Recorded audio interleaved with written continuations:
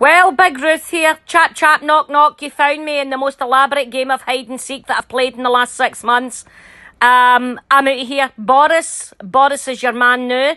I wouldn't trust him with a menage. I wouldn't let him pay the pippity, and I wouldn't let the big arsehole near a soup pot. He's the most untrustworthy man I've ever met, and I don't want anything to do with him, so I'm leaving you with him. Bye. I was on the phone to Nicola there. She's like, bye then.